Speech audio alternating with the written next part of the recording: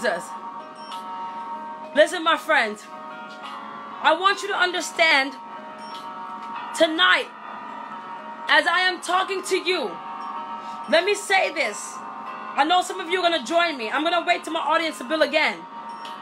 I'm going to wait for my audience to build again. Hallelujah. Hallelujah. I'm going to literally wait for my audience to build again.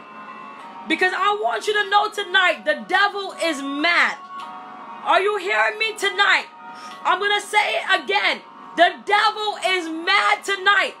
Tonight I am exposing what we call occultic practices. And literally, this is the second or third time my broadcasting got interrupted. I'm going to say it again. Tonight I am talking about occultic practices. Tonight I am talking about occultic practices. And this is the third time that my broadcasting was interrupted. I didn't touch it. I didn't do anything to it. It was interrupted. I want you to know that the devil does not want you to know his secrets. We are literally disarming his kingdom. And when we are talking about occultic practices and exposing occultic practices, I want you to know that witches and warlocks are going to be upset because we're preaching this thing tonight. We're exposing the satanic kingdom. And guess what? Guess what he wants to do? He wants the number to decrease, and so that people will get frustrated that they won't come back on the live broadcasting, because they will say, oh, the live broadcasting has been interrupted 2 or 3 times. I can't bother with it.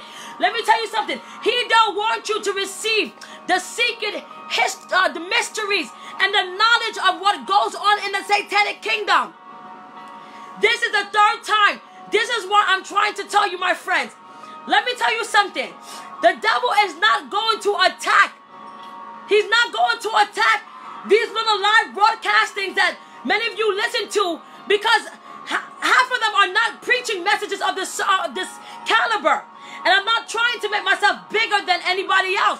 But I want you to know, when we are exposing occultic practices, when we are exposing witchcraft operation, the devil is going to interrupt with the technology. He's going to interrupt with the broadcasting, because literally witches and warlocks are working through the airways so that you will not hear it. He wants you to become spiritually frustrated so that the numbers can drop and decrease, so that you are not enlightened about what happens and goes on in the realm of the spirit. And this is why I'm saying, when we are teaching messages of this nature, it is very serious. The devil does not want you to know things of this nature. I'm gonna repeat it again. For some of you who are joining back on, this is what I'm saying. Share the video, because the enemy knows that people are gonna be set free by this. Are you hearing me tonight? This is some serious stuff. And so it says, the occult practice is secret, hidden knowledge or wisdom. For somebody who missed it, occult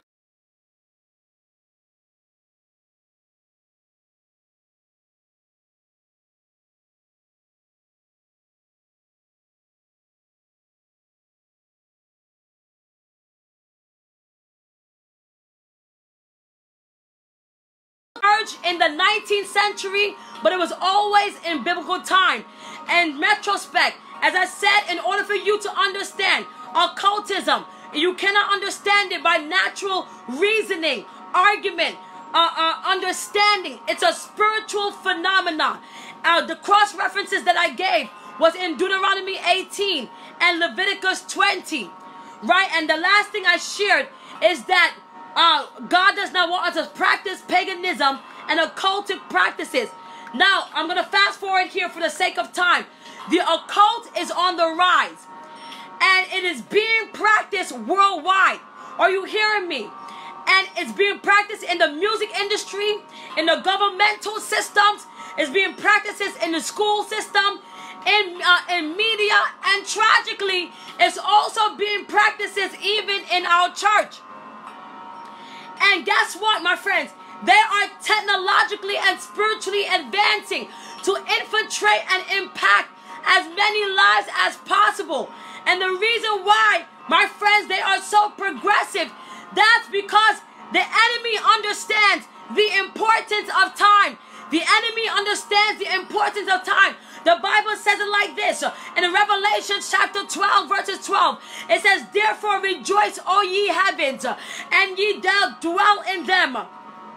But woe be unto the inhabitants of the earth and the sea, for Satan has come down to you with great wrath, knowing that his time is short. My friends, the enemy knows that his time is short, and that is why he is redeeming his time. When Satan, my friends, was evicted from the eternal realm, I'm going to teach you tonight, when Satan was evicted from the eternal realm, he was then subjugated into time. He began to be trapped into the realm of time. Therefore, he is maximizing the use of time to accomplish his goal. Let me say that again. He was in the eternal realm, and because he was kicked out of the eternal realm, he is now subjugated to time, and he is maximizing the time to accomplish his goal. And I want you to understand tonight that time wasted is an incompleted task. Please type that into your text box. Time wasted is an incompleted task. And so he uses time to utilize for satanic recruitment and dispatching. I'm going to say it again. The time that the enemy uses is for satanic recruitment and dispatching. He is recruiting people into his kingdom. And that's why you see that occultic practices is on the rise. The reason why it's on the rise is simply because, hallelujah, is because there has been a recruitment taking place. He is seeking to increase his kingdom. And so, beloved, the Bible says it like this in John chapter 9, verses 4. It says, I must work the work of him that sent me. Hallelujah. For while it is yet day and night coming, no man can work. I want you to understand that no man can work. Hallelujah. When the night coming. And so it is imperative that we begin to work. As I said before, the church is too distracted. And there is witchcraft operation and occultic practices that is even happening now in our religious organization. In our religious organization. And guess what? There are many pastors, sadly to say, this is not all throughout the body of Christ, but there are many pastors and leaders and celebrities and many other people that have literally sold their souls to the devil for an ungodly exchange. They have exchanged themselves, their soul, and have done that to the marine kingdom. A lot of pastors and leaders have been recruited into the marine kingdom, initiated into the marine kingdom for more power. I'm going to say that again. They have been recruited for more power. What am I saying to you tonight? That a lot of these individuals who you believe are so anointed, I'm talking about many of them that you see on international platforms, or that is operated by miracles, signs, and wonders. They have sold their souls to their devil, have been initiated into the marine kingdom. And because they have been initiated into the marine kingdom, here you are, you say that they're so anointed and so powerful, but you don't understand that the power is derived from the marine kingdom, the satanic kingdom. Now, I want to tell you something, my friends. The importance of this message that I'm teaching tonight. Many of you may not be privy to this. Number one, I'm going to tell you how I know that the devil does not want you to hear this. Number one is because this live broadcasting was interrupted 3 times. Not only that, on this week, as I was studying to talk about this topic tonight, on this week, while I was in church, I want to tell you that I literally fell down a flight of stairs. And I know it's not funny, but I fell down a flight of stairs and I injured myself. Amen. And even currently, right now, as I'm speaking to you, there's pain in my body as we currently speak. And that's what I'm telling you. The devil will try to attack because he does not want you to hear this message. So please, I implore you, hear with your spirit ear what God wants to expose to you tonight. A lot of pastors and leaders who you are calling anointed that are operating under false miracles, signs, wonders, prophecy. These are people that have been initiated into the marine kingdom. Into the marine kingdom. Amen. And so some of them are telling you the color shoes you have on, how much money you have in your bank account, what your name is, and they're going back into your history and all these things. And I want you to understand tonight, a lot of times, my friends, that's not derived from God's kingdom, but from the satanic kingdom. Amen. And so, sadly, we're thinking that this is the anointing, but it's not. And so the Bible says that you shall know them by their fruit. I'm going to skip forward. I'm going to fast forward now. Amen. And so, here's one kind of occultic practice. Number one, the first occultic practice that I want to talk to you tonight is called magic. Magic. Magic is described. Thank you, woman of God. Thank you, Sheila. I know I'm going to be well in Jesus' name. I fell down a flight of stairs, but to God be the glory. I'm not going to cease from preaching this gospel and cease from exposing the satanic kingdom. So magic, what is magic? Magic is any art that invokes supernatural powers. Magic trick, conjuring tricks, or conjuration or illusion or deception. That's what magic is. Magic is any art invoking supernatural powers, but not from God's kingdom, but from the satanic kingdom. Now, magic comes in three different forms. Three different forms. The first form that you see that the occult and witches and warlocks practice is black magic. The first one is black magic. What is black magic? Black magic is performed to bring about destruction into people's life. It's to bring about harm, curses, hexes, vexes, spells, incantations, ill-spoken words.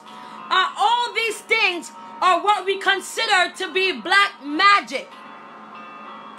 Thank you for your prayer, Brianna. Thank you. It's black magic. To God be the glory. And so that's what they do. Incantation.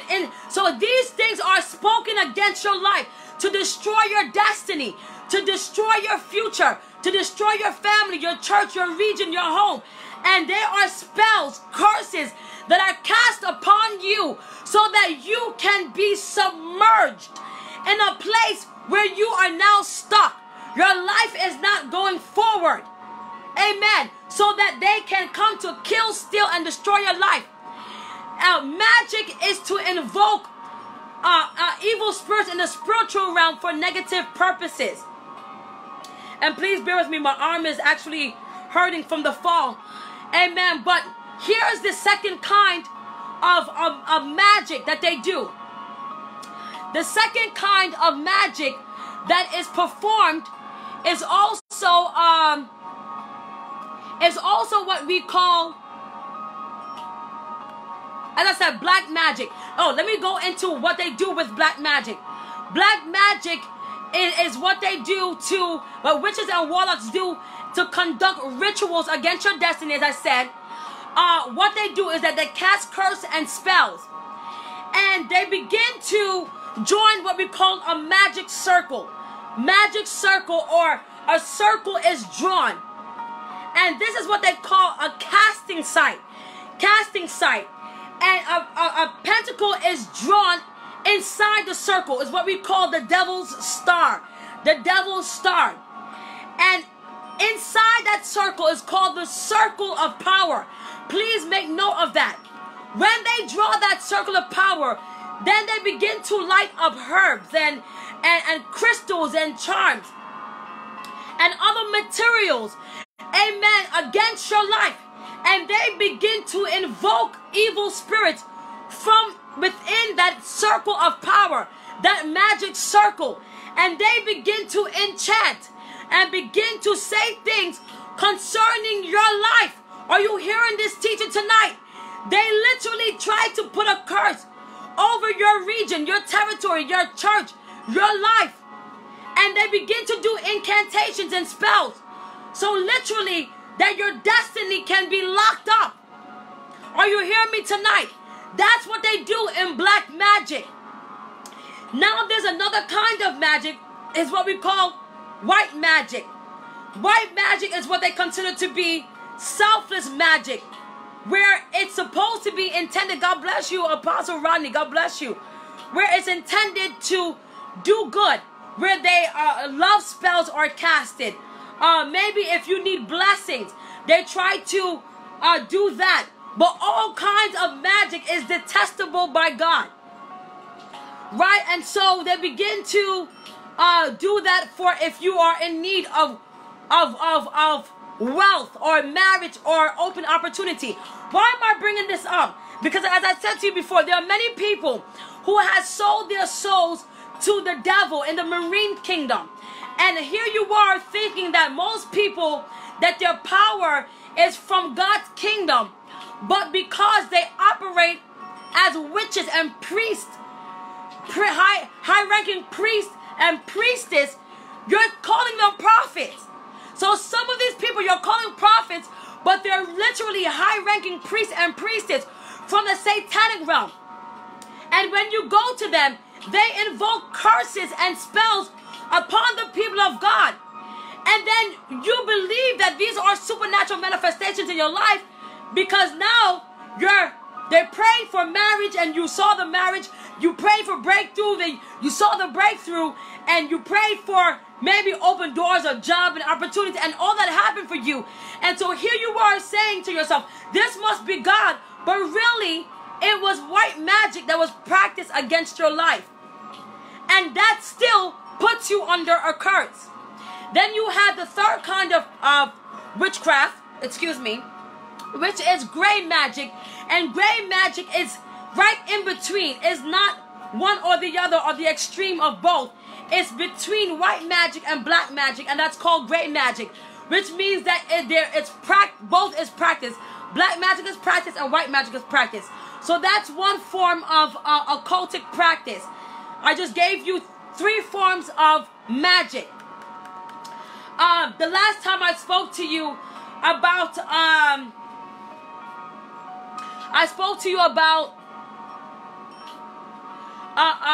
astral projection, so I won't get into that. But another form of it is called chiromancy. Chiromancy is not necromancy, it's chiromancy. This is a little bit different. This is where diviners use fortune telling, soothsaying, and the gift and the art of prophecy. So hear what I'm saying to you, beloved.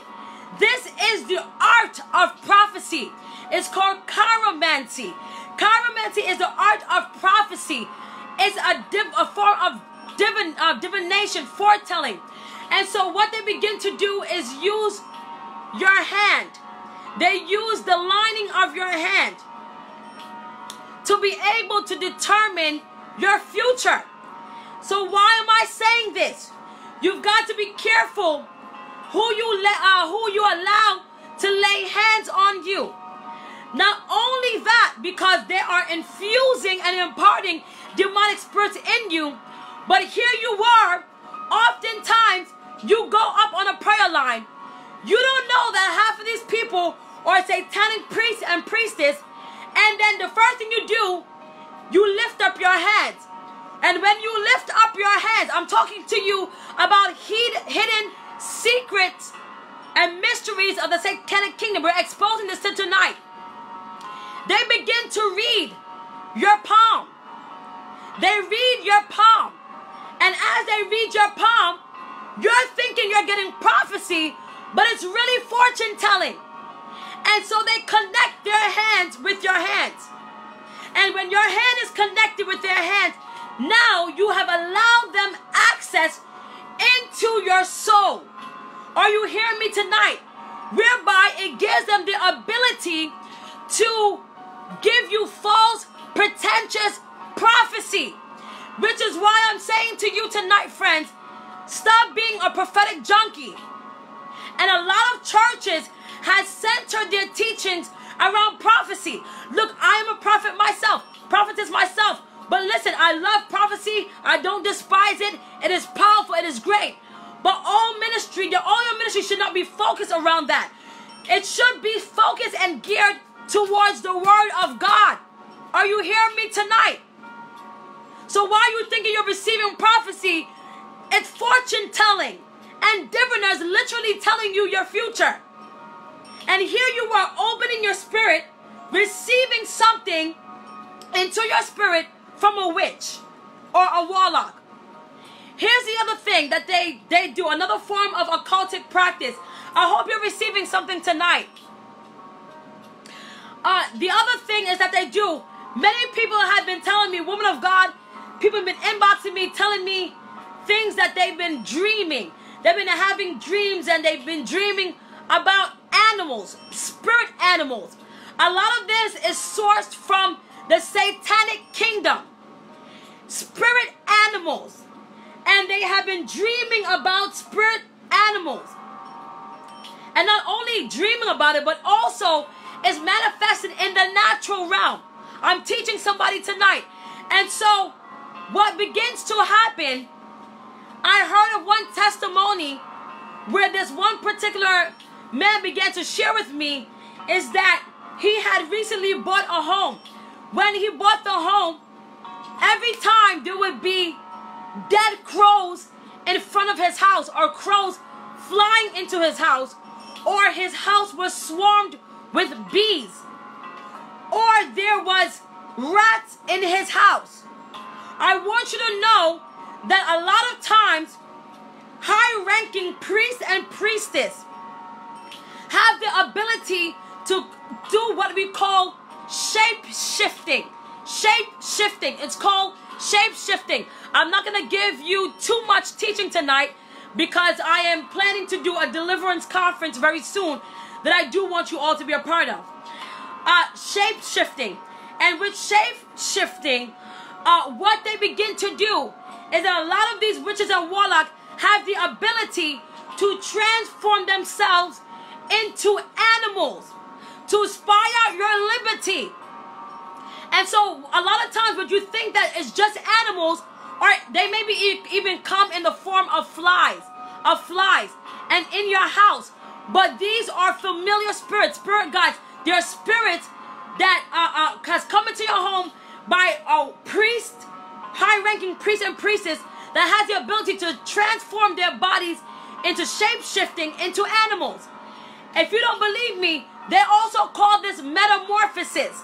They know how to metamorphosize themselves to spy out your liberty and bring it back into the realm of the spirit on how to destroy your life, how to destroy your home.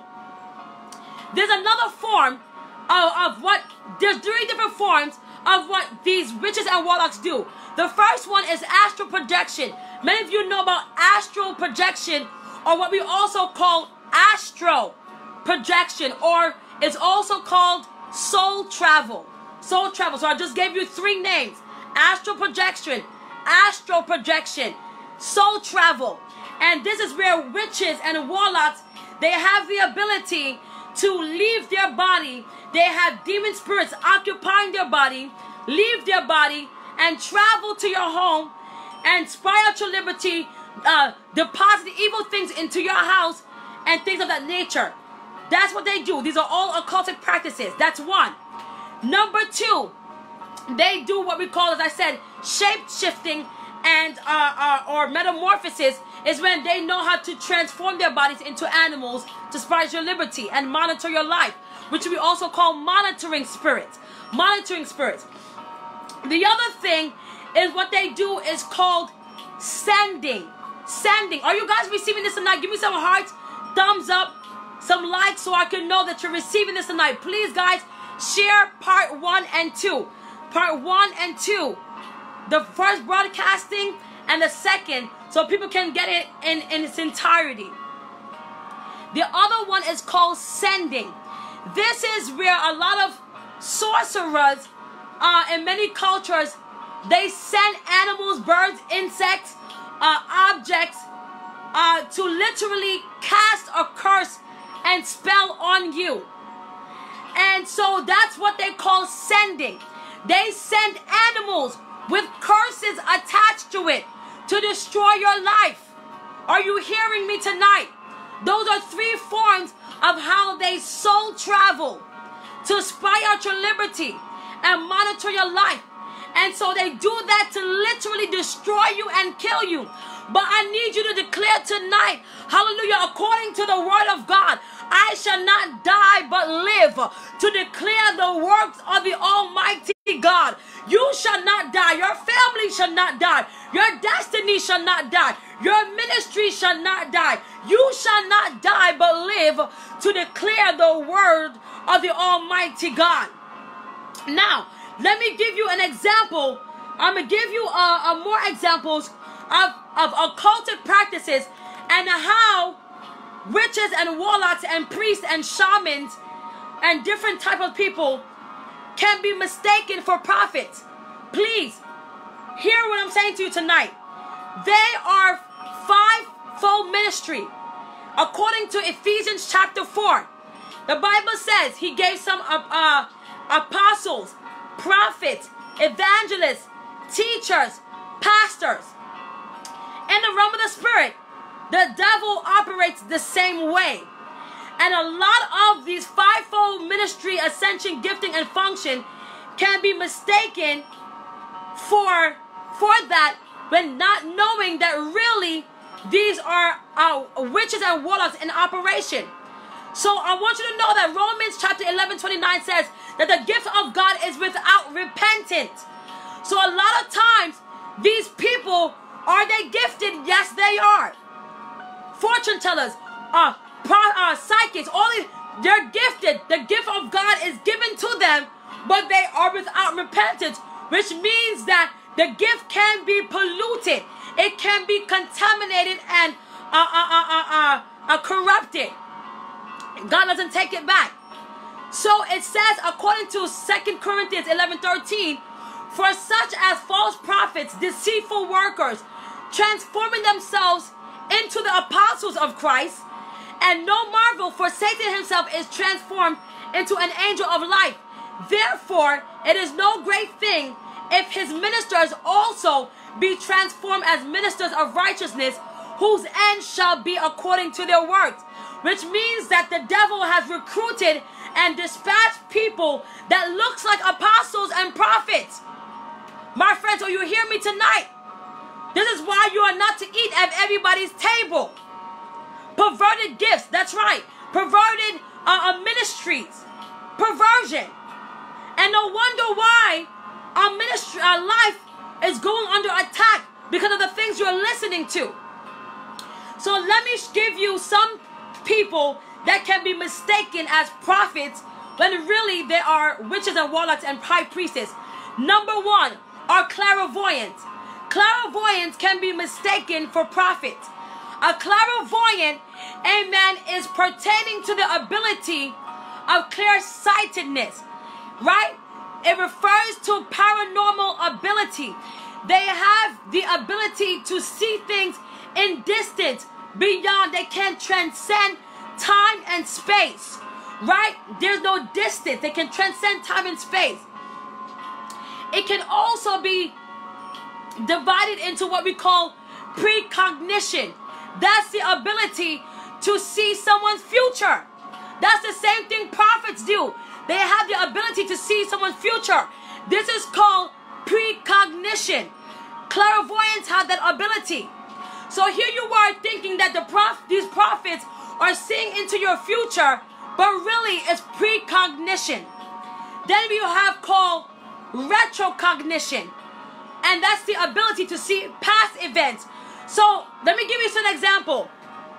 Some of these individuals may prophesy to you, and they may say, But I'm not saying all of them are like this. Some of them are authentic apostles and prophets, but you need discernment to know the difference. But they will say something like this. The Spirit of the Lord began to show me into your life, and I'm going back to your generation, which means that they can see retrogression, retrocognition into your past, and they can also see your future. So please be careful. A lot of times these are not prophets, okay? These are clairvoyant, seeing into your life. They see through what we call chakra.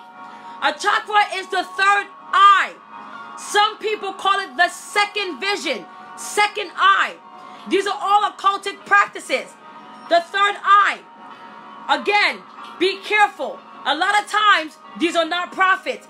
They are witches and warlocks that have sold their soul to the devil, to the marine kingdom that's in operation. Number 2, here's another one that can be mistaken for a prophet or an apostle. Are mediums. Mediums uses their psychic and intuition and their ability to see, again, the present, past, and future events in a person's life by tuning into spiritual energies. They work with spiritual energies and vibrations. That's when they practice meditation to be able to pick up the vibration of your life, of what's around them, to be able to determine information into your past and present. Mediums are used as a link in between both worlds, in between the natural realm and the supernatural realm. They are used in both spheres. They're called mediums. They are like the go-between person. Then you also have what we call oracles and shamans. Shamans are also like priests and priestess. And the shamans give you false healing. Are you hearing me? So a lot of times you would think that you've received healing, but what they did is literally cast white magic or a spell on you to receive temporary healing. So you can receive temporary healing, and then you say, well, I have received healing through the ministry of this prophet or this apostle. And you receive healing for a short while, but then the cycle comes back again. Because the thing with this is that